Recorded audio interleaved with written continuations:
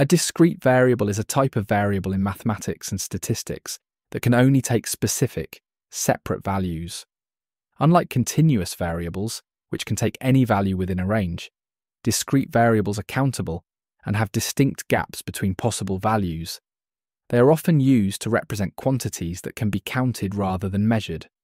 For example, the number of students in a classroom can only be a whole number. There cannot be 25.5 students. Discrete variables are commonly seen in surveys, experiments, and data analysis, where they help categorize and organize information into specific groups. Because they consist of distinct values, they are often visualized using bar graphs or frequency tables rather than line graphs. There are many real-world examples of discrete variables, particularly in situations where whole numbers are used.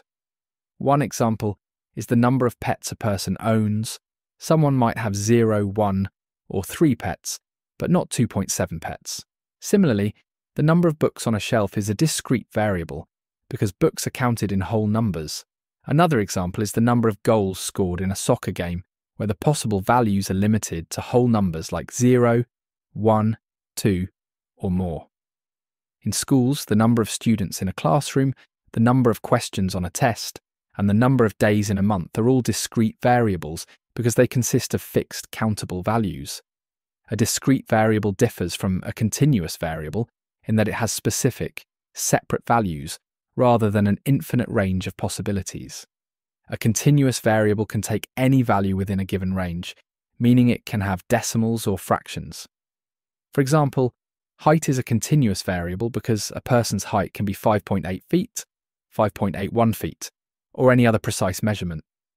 Temperature is another example of a continuous variable because it can be measured in extremely small units, such as 98.6 degrees Fahrenheit. In contrast, a discrete variable, like the number of cars in a parking lot, must be a whole number. There cannot be 4.3 cars. This distinction is important in data analysis because discrete and continuous variables require different types of statistical methods and visual representations. Discrete variables play a key role in organizing and analyzing data that involves countable quantities. They help categorize information in ways that are easy to interpret and visualize, making them useful in fields such as business, education, and science.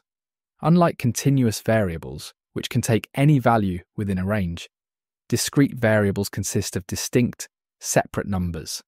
Recognizing the difference between these types of variables is essential for accurate data collection and analysis, ensuring that information is represented correctly and used effectively in decision-making.